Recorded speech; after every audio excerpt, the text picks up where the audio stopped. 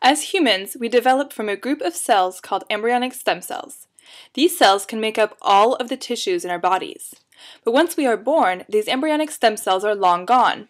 In place of these cells, our tissues have their own specialized stem cells that can repair that specific tissue in case of injury, or to replace cells that are worn out.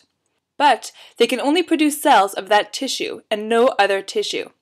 For example, a muscle stem cell can only produce a muscle cell, not a heart cell. That's the job of the cardiac stem cells. The scientists of this paper wondered if there may be some cells hiding out somewhere after birth that can make a whole range of tissues, like embryonic stem cells. This would be a very interesting find because of the ethical issues associated with studying and culturing human embryonic stem cells. But if there existed cells that resembled embryonic stem cells that could produce a variety of different tissues, it would open up many opportunities for regenerating entire organs made with a person's own cells, eliminating many complicated aspects associated with transplants, artificial organs, etc. These scientists are the members of the plasticity lab at the University of California in San Francisco, and their findings were published in their paper titled "Rare Somatic Cells from Human Breast Tissue Exhibit Extensive Lineage Plasticity," published in the Proceedings of the National Academy of Sciences in March 2013. These scientists were studying normal human breast tissue and were interested in seeing if this tissue contained cells that could produce a variety of different cells from different tissues. To tackle this question, they looked at markers that are located on the surface of the cell that they found to be different between cells that had the ability to produce cells of different organs compared to cells that did not have that ability, but instead could only produce one type of cell. They found that two cell markers were different between these two types of cells.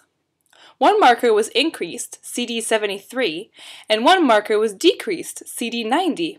In cells that could produce cells of different tissues compared to cells that could not.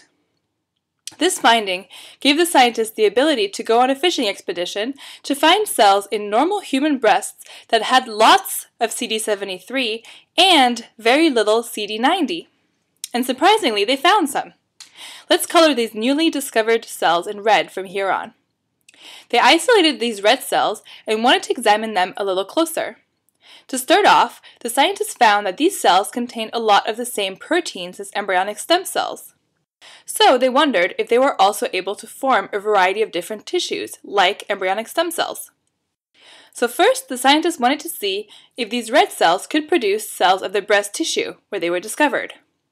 And indeed, when a group of red cells were allowed to divide in the presence of very specific conditions, the scientists observed the presence of normal breast cells in a petri dish, including the muscle cells that surround the mammary glands. But the scientists took this a step further and injected these normal breast cells in a mouse in which the breast tissue had been removed. And they found that these normal breast cells, produced by the red cells, could repopulate the mammary gland and even produce milk when the mouse was pregnant. So that's great. The scientists have discovered a stem cell that lives in the breast that can make breast tissue. But can it also make other tissues? Well, it turns out that they can. The scientists were able to make cells of the pancreas, lipid-filled fat cells, cells that line blood vessels, and even uniformly beating heart cells in a petri dish. To confirm that all of these different types of cells could be produced from one red cell, instead of many red cells that can each make one type of tissue, they took single cells, allowed them to divide, and then did the same assays looking for their ability to produce breast, pancreatic, fat, blood vessel, and heart cells. And the scientists found that a single red cell could produce all of these tissue cells.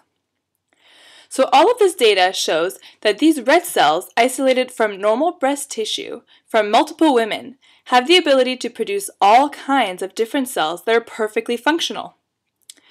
So next, the scientists were curious to see if these red cells, like embryonic stem cells, could divide forever, which could suggest that they may be on their way to becoming cancer cells, and could make it more difficult to use these cells for therapy. But surprisingly, the scientists found that these red cells could not divide forever. They had a very limited lifespan, unlike embryonic stem cells and many cancer cells as well. They also had perfectly normal chromosomes, or DNA profiles. So these two aspects of their biology suggest that they are probably not precancerous cells that tend to have a lot of changes at the level of the DNA. So what did this study show? This study found two markers that could differentiate a cell that has the ability to make different tissues from a cell that does not: high CD73 and low CD90. The scientists call these cells endogenous pluripotent somatic cells, or EPS cells, which just means that they are found in our bodies, that they have the ability to make different tissues, and that they are not germ cells, which are eggs and sperm. By isolating and studying these EPS cells, the scientists found some similarities to embryonic stem cells. A single EPS cell can produce cells of all kinds of different tissues: breast, digestive system, heart, blood vessels, and these EPS cells were genetically stable, unlike cancer cells. But, contrary to embryonic stem cells, these EPS cells could not live forever, which, together with their stable genetic makeup, limits their ability to turn into a cancer. So what does this mean for you?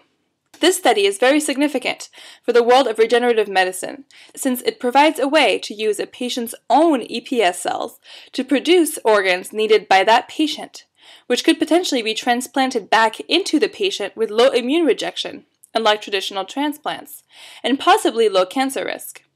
Of course, much needs to be done before we can get to that point.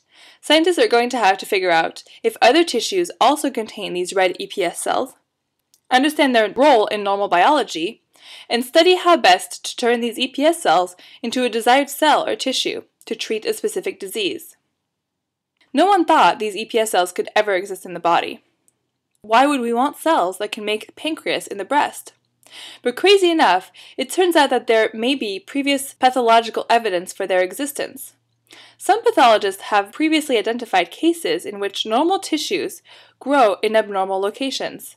For example, bone growing in the colon or the eye, liver growing in the gallbladder, or pancreas in the brain. This suggests that these EPS cells may be present all over the body. So as you can see, there's still much biology that we don't understand because of the difficulty in identifying and isolating rare cells. But with all of the new technology around, it's becoming much easier to do this kind of research. So scientists are now able to go back, ask new basic questions that they had always wondered about, and have the tools necessary to get clear and important answers like never before. So simple questions that seemed impossible to answer 10 years ago can now be answered and give us powerful new ways to rethink the way we treat disease. This video has been provided to you by Eureka Science. To stay in touch with Eureka Science, like us on Facebook, follow us on Twitter, subscribe to our YouTube channel, or visit us at www.eurekascience.com. Thank you for watching.